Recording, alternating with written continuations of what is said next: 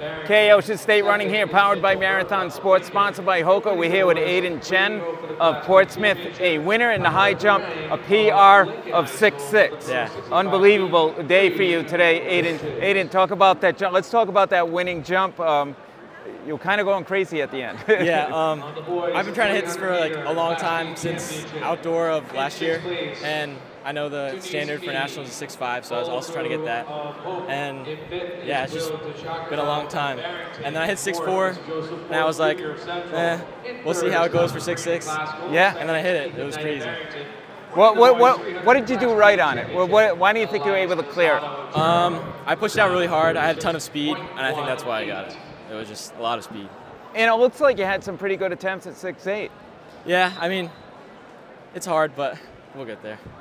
But Aidan, going against Demetrius Outland, who always seems to perform in these meets and still perform well, did 6.4. Yeah, he's crazy. How were you able to block him out of your mind?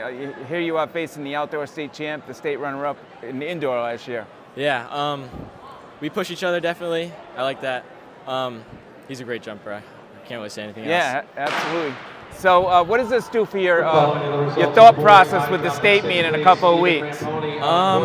Definitely puts a little bit of pressure, but we'll see how I do. Yeah, you're right in the mix Yeah. with the rest of them. So congratulations and Thank good you. luck in a couple of weeks. Thank you.